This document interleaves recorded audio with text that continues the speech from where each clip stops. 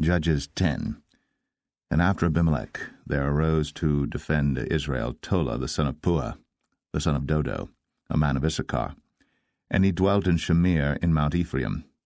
And he judged Israel 23 years, and died, and was buried in Shamir. And after him arose Jair, a Gileadite, and judged Israel 22 years. And he had 30 sons that rode on 30 ass colts. And they had 30 cities, which are called Hovath Jair unto this day, which are in the land of Gilead. And Jair died, and was buried in Kaman. And the children of Israel did evil again in the sight of the Lord, and served Baalim, and Ashtoreth, and the gods of Syria, and the gods of Zidon, and the gods of Moab, and the gods of the children of Ammon, and the gods of the Philistines, and forsook the Lord, and served not him. And the anger of the Lord was hot against Israel, and he sold them into the hands of the Philistines, and into the hands of the children of Ammon. And that year they vexed and oppressed the children of Israel. 18 years, all the children of Israel that were on the other side Jordan in the land of the Amorites, which is in Gilead. Moreover, the children of Ammon passed over Jordan to fight also against Judah and against Benjamin and against the house of Ephraim, so that Israel was sore distressed. And the children of Israel cried unto the Lord, saying, We have sinned against thee, both because we have forsaken our God, and also served Baalim. And the Lord said unto the children of Israel, Did not I deliver you from the Egyptians, and from the Amorites, from the children of Ammon, and from the Philistines? The Zidonians also, and the Amalekites, and the Maonites did oppress you, and ye cried to me, and I delivered you out of their hand. Yet ye have forsaken me, and served other gods, wherefore I will deliver you no more. Go, and cry unto the gods which ye have chosen, let them deliver you in the time of your tribulation. And the children of Israel said unto the Lord, We have sinned. Do thou unto us whatsoever seemeth good unto thee. Deliver us only, we pray thee, this day. And they put away the strange gods from among them, and served the Lord, and his soul was grieved for the misery of Israel. Then the children of Ammon were gathered together, and encamped in Gilead. And the children of Israel assembled themselves together, and encamped in Mizpeh. And the people and princes of Gilead said one to another, What man is he that will begin to fight against the children of Ammon? He shall be head over all the inhabitants of Gilead. Judges 11. Now Jephthah, the Gileadite, was a mighty man of valor, and he was the son of an harlot. And Gilead begat Jephthah. And Gilead's wife bare him sons, and his wife's sons grew up. And they thrust out Jephthah, and said unto him, Thou shalt not inherit in our father's house, for thou art the son of a strange woman. Then Jephthah fled from his brethren, and dwelt in the land of Tob. And there were gathered vain men to Jephthah, and went out with him. And it came to pass in process of time, that the children of Ammon made war against Israel. And it was so that when the children of Ammon made war against Israel, the elders of Gilead went to fetch Jephthah out of the land of Tob. And they said unto Jephthah, Come, and be our captain, that we may fight with the children of Ammon. And Jephthah said unto the elders of Gilead, Did not ye hate me, and expel me out of my father's house? And why are ye come unto me now, when ye are in distress? And the elders of Gilead said unto Jephthah, Therefore we turn again to thee now, that thou mayest go with us, and fight against the children of Ammon, and be our head over all the inhabitants of Gilead. And Jephthah said unto the elders of Gilead, If ye bring me home again to fight against the children of Ammon, and the Lord deliver them before me, shall I be your head? And the elders of Gilead said unto Jephthah, The Lord be witness between us, if we do not so according to thy words. Then Jephthah went with the elders of Gilead, and the people made him head and captain over them. And Jephthah uttered all his words before the Lord in Mizpeh. And Jephthah sent messengers unto the king of the children of Ammon, saying, What hast thou to do with me, that thou art come against me to fight in my land? And the king of the children of Ammon answered unto the messengers of Jephthah, Because Israel took away my land when they came up out of Egypt, from Arnon even unto Jabbok, and unto Jordan. Now therefore restore those lands again peaceably.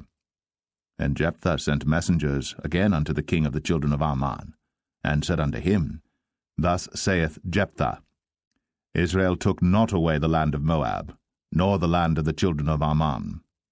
But when Israel came up from Egypt, and walked through the wilderness unto the Red Sea, and came to Kadesh, then Israel sent messengers unto the king of Edom, saying, Let me, I pray thee, pass through thy land. But the king of Edom would not hearken thereto. And in like manner they sent unto the king of Moab, but he would not consent. And Israel abode in Kadesh. Then they went along through the wilderness, and compassed the land of Edom and the land of Moab, and came by the east side of the land of Moab, and pitched on the other side of Arnon, but came not within the border of Moab, for Arnon was the border of Moab. And Israel sent messengers unto Sihon, king of the Amorites, the king of Heshbon. And Israel said unto him, Let us pass, we pray thee, through thy land into my place.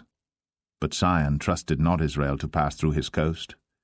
But Sihon gathered all his people together, and pitched in Jahaz, and fought against Israel.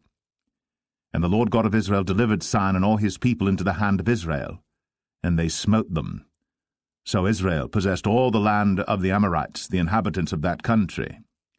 And they possessed all the coasts of the Amorites, from Arnon even unto Jabbok, and from the wilderness even unto Jordan. So now the Lord God of Israel hath dispossessed the Amorites from before his people Israel. And shouldst thou possess it? Wilt not thou possess that which Chemosh thy God giveth thee to possess? So, whomsoever the Lord our God shall drive out from before us, then will we possess. And now, art thou anything better than Balak the son of Zippor, king of Moab? Did he ever strive against Israel, or did he ever fight against them? While Israel dwelt in Heshbon and her towns, and in Aroer and her towns, and in all the cities that be along by the coasts of Arnon, 300 years? Why therefore did ye not recover them within that time? Wherefore I have not sinned against thee, but thou dost me wrong to war against me. The Lord, the judge, be judged this day between the children of Israel and the children of Ammon. Howbeit the king of the children of Ammon hearkened not unto the words of Jephthah, which he sent him. Then the Spirit of the Lord came upon Jephthah, and he passed over Gilead and Manasseh, and passed over Mizpeh of Gilead, and from Mizpeh of Gilead he passed over unto the children of Ammon. And Jephthah vowed a vow unto the Lord, and said, If thou shalt without fail deliver the children of Ammon into mine hands, then it shall be, that whatsoever cometh forth of the doors of my house to meet me, when I return in peace from the children of Ammon, shall surely be the Lord's, and I will offer it up for a burnt offering. So Jephthah passed over unto the children of Ammon to fight against them, and the Lord delivered them into his hands. And he smote them from Aroer, even till thou come to Minnith, even 20 cities, and unto the plain of the vineyards, with a very great slaughter. Thus the children of Ammon were subdued before the children of Israel. And Jephthah came to Mizpeh unto his house, and behold, his daughter came out to meet him, with timbrels and with dances, and she was his only child. Beside her he had neither son nor daughter. And it came to pass, when he saw her, that he rent his clothes, and said, Alas, my daughter, thou hast brought me very low, and thou art one of them that trouble me. For I have opened my mouth unto the Lord, and I cannot go back. And she said unto him, My father, if thou hast opened thy mouth unto the Lord, do to me according to that which hath proceeded out of thy mouth. For as much as the Lord hath taken vengeance for thee of thine enemies, even of the children of Ammon. And she said unto her father, Let this thing be done for me. Let me alone 2 months, that I may go up and down upon the mountains and bewail my virginity, I and my fellows. And he said, Go. And he sent her away for 2 months. And she went with her companions, and bewailed her virginity upon the mountains. And it came to pass at the end of 2 months, that she returned unto her father, who did with her according to his vow which he had vowed. and she knew no man. And it was a custom in Israel, that the daughters of Israel went yearly to lament the daughter of Jephthah the Gileadite, 4 days in a year. Judges 12. And the men of Ephraim gathered themselves together, and went northward, and said unto Jephthah, Wherefore passedst thou over to fight against the children of Ammon, and didst not call us to go with thee? We will burn thine house upon thee with fire. And Jephthah said unto them, I and my people were at great strife with the children of Ammon. And when I called you, ye delivered me not out of their hands. And when I saw that ye delivered me not, I put my life in my hands, and passed over against the children of Ammon. And the Lord delivered them into my hand. Wherefore then are ye come up unto me this day to fight against me? Then Jephthah gathered together all the men of Gilead, and fought with Ephraim. And the men of Gilead smote Ephraim, because they said, Ye Gileadites are fugitives of Ephraim among the Ephraimites, and among the Manassites. And the Gileadites took the passages of Jordan before the Ephraimites. And it was so that when those Ephraimites which were escaped said, Let me go over, that the men of Gilead said unto him, Art thou an Ephraimite?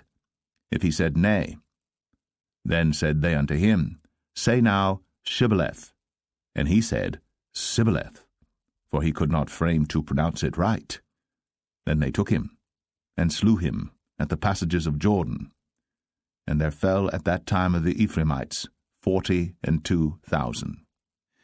And Jephthah judged Israel 6 years. Then died Jephthah the Gileadite, and was buried in one of the cities of Gilead. And after him Ibzan of Bethlehem judged Israel. And he had 30 sons and 30 daughters, whom he sent abroad, and took in 30 daughters from abroad for his sons. And he judged Israel 7 years. Then died Ibzan, and was buried at Bethlehem. And after him Elon, a Zebulunite, judged Israel. And he judged Israel 10 years. And Elon the Zebulunite died, and was buried in Ailon in the country of Zebulun. And after him Abdon, the son of Hillel, a Pirathonite, judged Israel. And he had 40 sons and 30 nephews, that rode on 70 ass colts. And he judged Israel 8 years. And Abdon, the son of Hillel, the Pirathonite, died, and was buried in Pirathon, in the land of Ephraim, in the mount of the Amalekites.